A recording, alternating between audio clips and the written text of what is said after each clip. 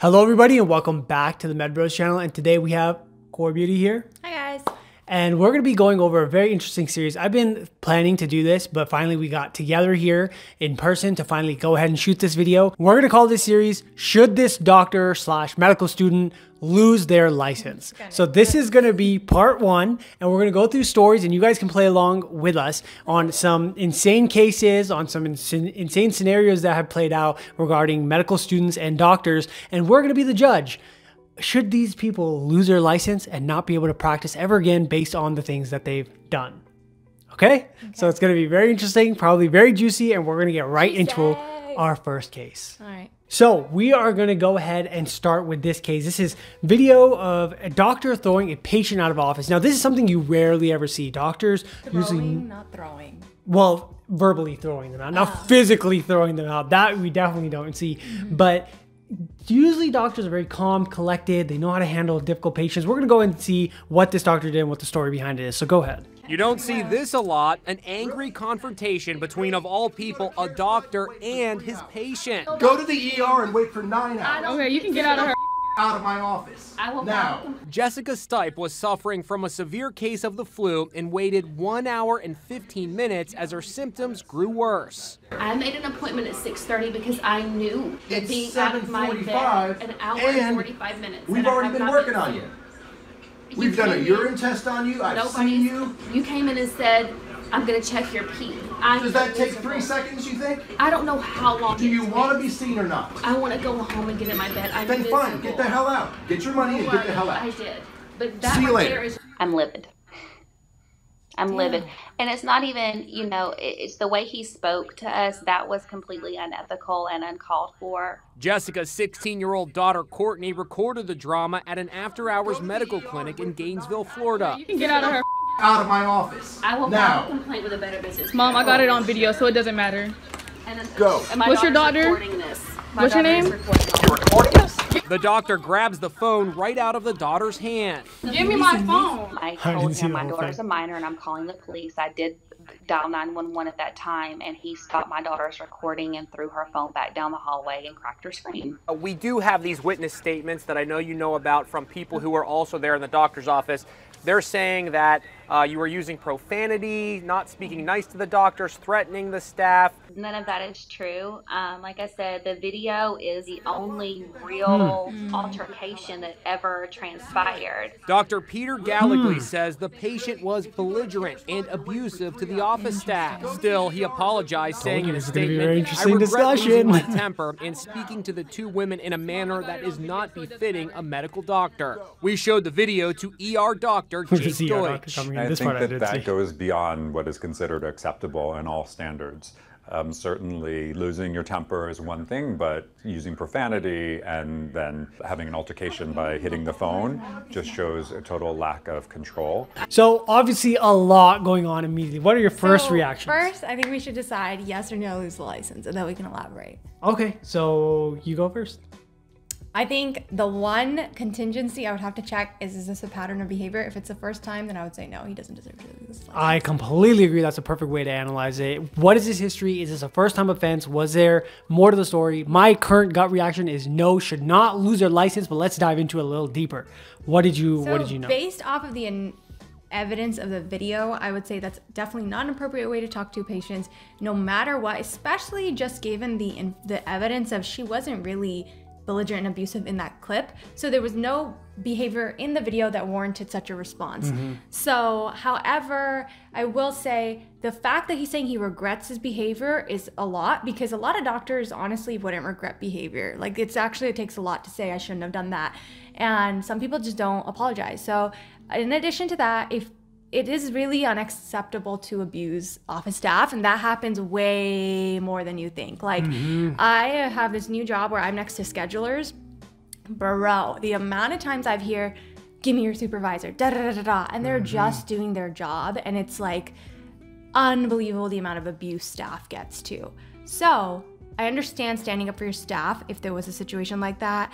it's really gray, but if this is a first time offense, I would say there's no way he should lose his license. Yeah, I agree with all of that. But at the same time, I also think there's a lot more to the story that's going on. Apparently the witnesses say that she was, being abusive. Maybe the staff was experiencing something that, the doctors are defensive of their staff at many times. You're very close to your staff. So maybe she was verbally abusing them and being inappropriate. And it seemed like he was saying that, they're working with her. It seemed like they got the UA done. They were analyzing the urine. They were doing things for her. I totally understand her frustration. Her frustration, exactly. I was going to get to that. Yep. Like she seemed pretty calm in the video. Yeah. So it's really hard to paint her out as a villain too. Of course. But based off of different accounts, you almost wonder if she's missing something. Because even someone like me, if I had to recount someone talking to me like that, I would not paint myself as a saint. You know what I mean? Like I did nothing wrong. Because granted, you're getting not treated well. You're going to stand up for yourself and probably weren't a saint. But I would like to hear more like genuine, like what happened with her side of things. Exactly. I feel like there's some nefarious stuff going on. So I give the benefit of doubt here. I think a further investigation could be warranted here, but definitely does not need to lose his license. Answer to this one is no. Let's move on to the next case. Okay. This is fun. I feel like a judge on the board. Half hour with the patient accusing a doctor of some bad bedside behavior, and it was all caught on camera. That patient complaining the doctor was physically and verbally abusive, refusing to believe he was suffering, even cursing at him. ABC's Marcy Gonzalez is in our LA bureau with the story. Marcy, good morning. Dan and Paula, good morning. That patient says the doctor accused him of going to the hospital in hopes of getting narcotics, and that, he believes, is what set her off. He tells us he was simply seeking treatment for what turned out to be an extreme anxiety attack. He is still baffled by what happened next. Sit up. Sit up. Dude, sit up. Sit up. I'm having you sit up. I can't get up. This morning, this emergency room doctor banned from working in this Northern California hospital after she was caught on camera mocking and cursing at one of her patients. I knew from when she said something to the security guard, I already knew from that point. I said, hey, Dad, can you please take out your phone? I need you to take out your phone now because I have a feeling something's going to happen. If I could get up off this chair, I really would. But yeah, you really should, because this is ridiculous. I can't, and you're not going to keep tugging.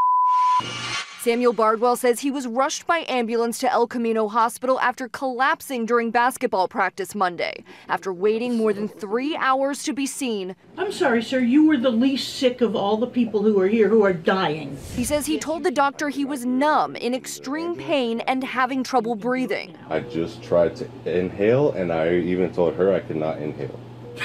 He can't inhale. Wow. He must be dead. Are you dead, sir?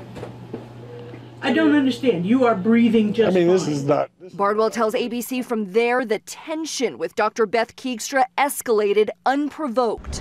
No, you have changed your story every time.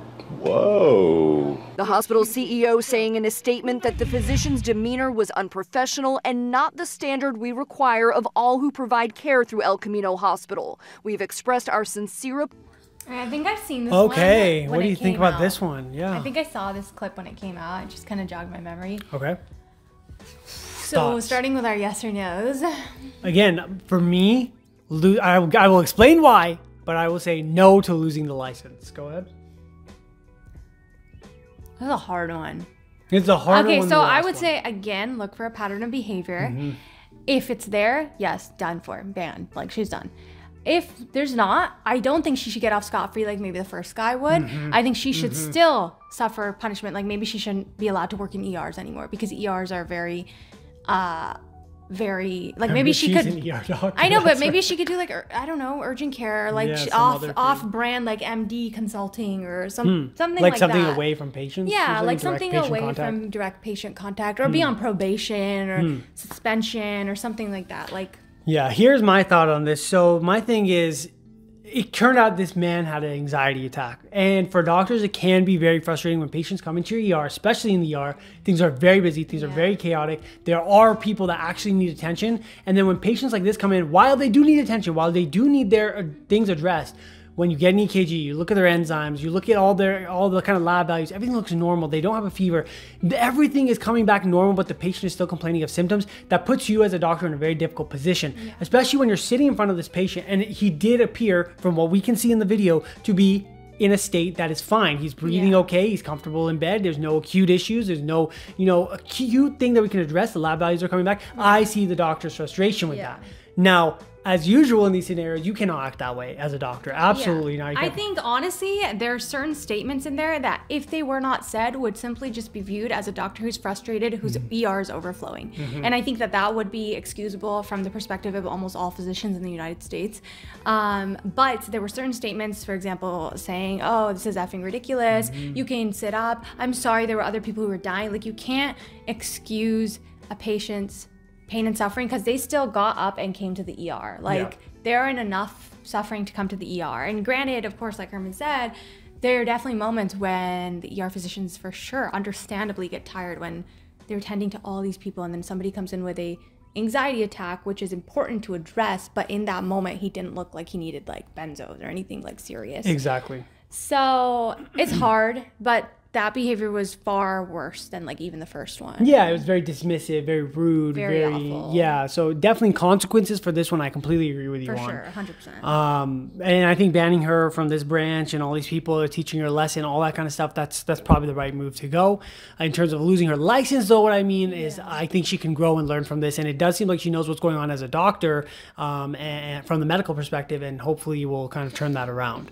I would never want to have her be my doctor, I though, know. that's for sure. If you guys have, hopefully by this time this video will be up on this channel, and I've also reacted to episode 1 of The Resident, which was wild. So make sure you guys check that out if you guys haven't seen that already.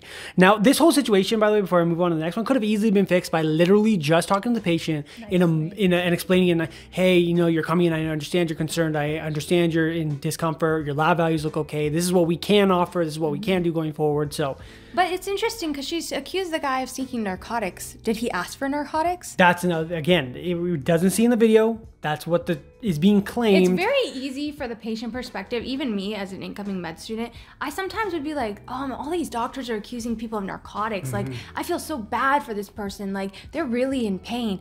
And then you come to find out they really are drug seekers. There's a lot of drug seekers in this country, way more than even I, as a second year med student, knew. So whether that even be intentionally or anything malicious when we use the word drug seeker, or somebody that has been failed by the system is now unhooked on drugs, which is a whole different set of issues. Yeah, so again, incomplete snippet into the story, but yeah, but from what we can see. Okay, so we're gonna have 2 more.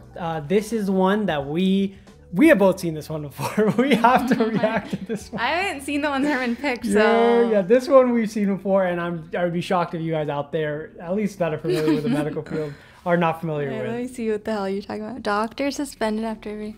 Oh, God. This is my first honest case that I've ever seen. In our orientation. Oh, really? Yeah, to show ethical behavior. Okay. And they actually divided us and said what side we would be on. And it was actually a conflict in my group. Okay, let's see. Anyways, okay, let's go. I feel like there's going to be a conflict here, too. Can you call 911, please? She's getting wild. Call 911. Oh, yeah. One side. Let him go. This was bad.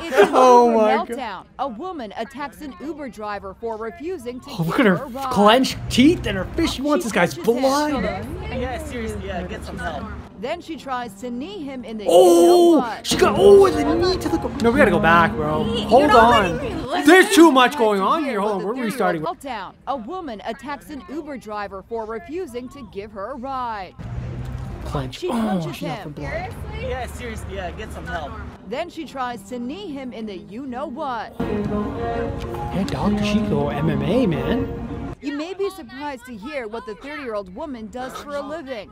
She's a Miami doctor, a neurology resident. Wait, is she a resident? Yeah, it's so interesting to see her in white coat. And also in a sexy bikini. Okay, that was weirdly. It all started that was after weird. the Wait, doctor jumped did you just get? Why was that included? There's biases, like that has something to do with her, I don't know, qualifications. Like, ooh, she's also doing that. Stupid. The Uber car ahead of another passenger who had ordered it first. The video was taken by that passenger. After kneeing the driver and getting thrown down, Dr. Anjali Ramkasoon is far from done with the driver. She gets right up and goes into the car, screaming. Then, as the driver calls for help, she sarcastically mocks him. I'm a 5-foot girl that weighs 100 pounds. I'm getting really, like, belligerent right now. Her tantrum continues. She throws whatever she can find out the window. Bunches and bunches of papers. Bro, you lost your mind. She even tosses scissors at the driver. This is just the latest video of a passenger going nuts on an Uber driver.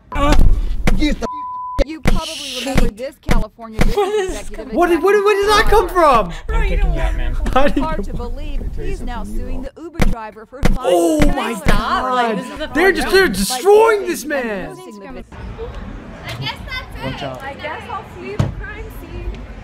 Good night. Bye. Bye. She's insane. That might have been one of the biggest train wrecks I've ever seen happen to a doctor, just Whatever in general. happened to her? She did lose her license, I feel like. Yeah, she was fired. But fired is different than losing your license. Well, she was a resident. Once you get fired, she's not being picked up by any other residency program. You know, I remember learning about this girl when I was, I think, in undergrad. And I just remember just being like, wow, 4th year resident. Like, you were almost done, bro. For neurology, yeah. So she was a neurology resident, 4th year. I'm going to get some heat for my opinion. Because I got some heat for it when I said it in the small groups. When I first met my classmates. I didn't really get heat, but I was definitely in a different opinion than them. Unpopular opinion is, I think a lot of medical students and residents in this country engage in behavior just like that, if not worse sometimes. And I've like seen a couple of it, like a couple of instances of it. And I think even in these situations where administration finds out about these actions, there's a lot more protection given to those students. And I think partly it has to do with hers being so publicized and her being a minority. Realistically, that's the facts, because you are ignorant if you don't think that, you know, if you think all medical students and residents are perfect and nobody in the country does stuff, like stupid stuff like that. It's not okay, but I'm just saying that I think her consequences were not held to the same standards as what other people have gotten in this country. Yeah, and shockingly, I am going to agree.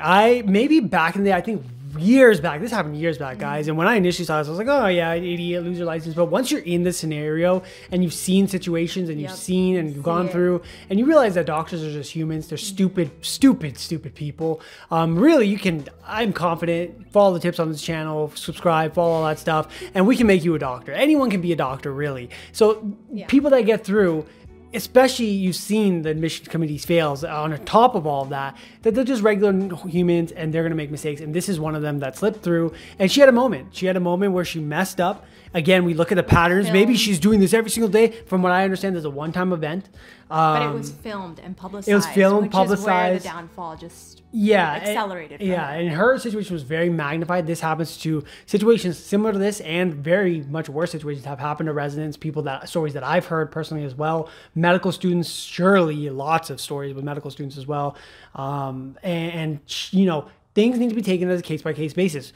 The fact that nobody was hurt during the situation, the fact that, you know, this really doesn't seem like it would be something that would cripple her actual job unless she has reports of this happening to patients. This might have had something to do with the reaction to her being intoxicated, and maybe she reacts to alcohol differently. Everyone has a different, who knows what other things under the influence she was on.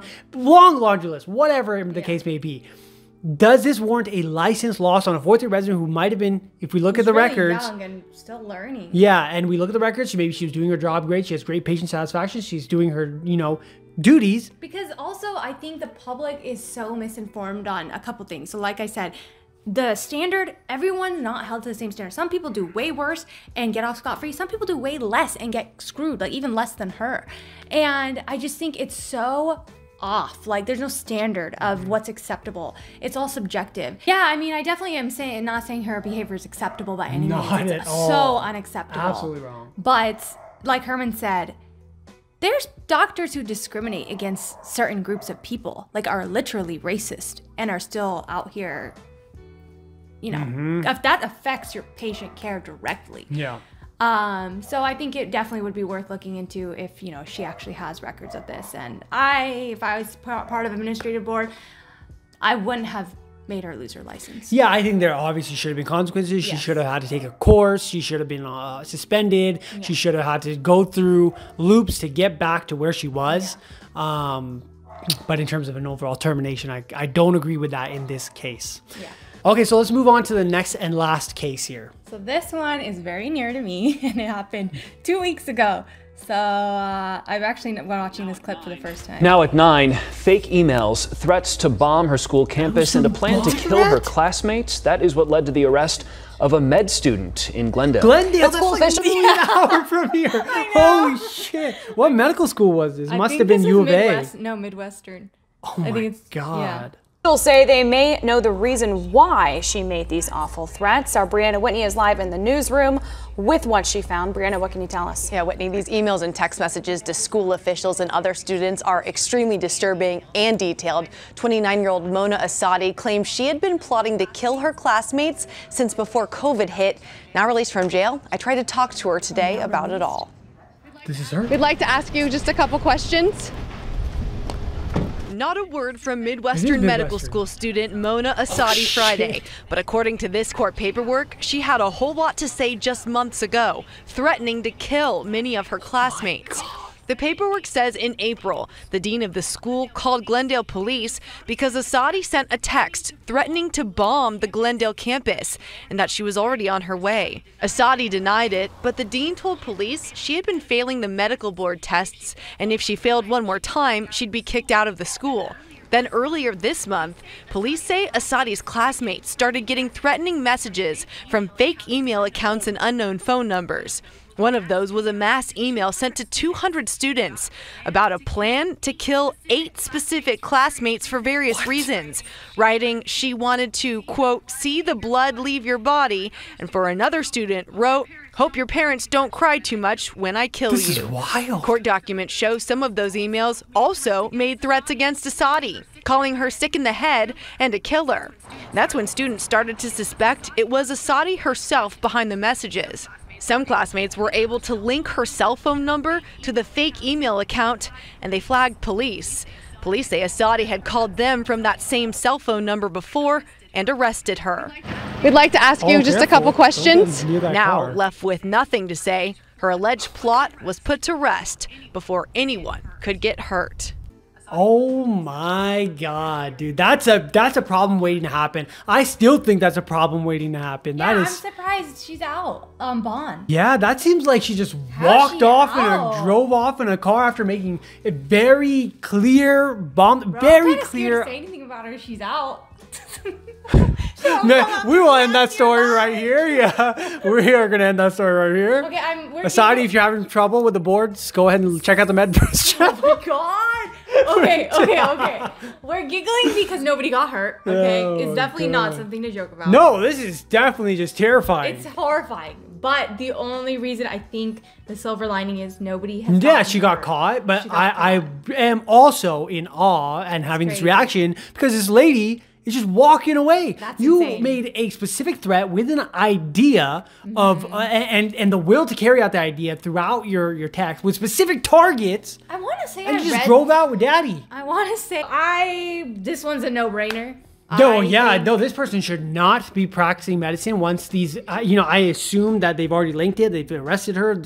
Her court cases and things are probably, hopefully still happening. I'm hoping she's not just walking free. No. She'll hopefully be stopped from pursuing medicine, but that opens up another problem where I still think that's a thing waiting to happen.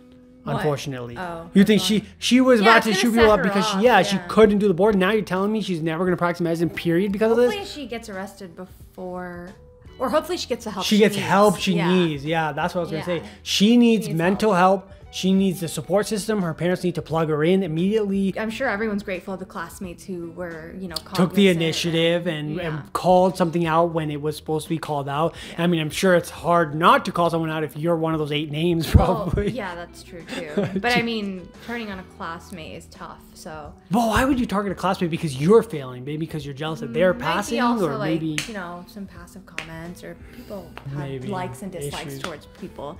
Anyways, but yeah, that one's pretty intense. That one's pretty clear cut, guys. So this was a long-winded video. I have a few other cases, but what I'm going to do is I'm going to wait for a part 2 if this video gets 1,000 likes. So make sure you hit the like button down below and subscribe and comment down below. I know this one's going to have the comments going juicy on opinions. Let us know if you agree. Should these patients lose their license or not? Don't roast us for defending that last girl. I want to hear if you guys... I was the outlier when I said that in my group. Oh, really? And everybody was like, unacceptable, unacceptable. I was like, let me put a bug on you when you're drunk at a party and see how perfect you are. Either way, we'll see if they can in the comments down below defend having her lose her license. Maybe we'll be convinced. Go down in the comments down below, and guys, if you guys want the next one, hit the like button and we'll do a part 2. So thank you guys for tuning into the MedBros channel, and we'll see you guys in the next one. Bye guys.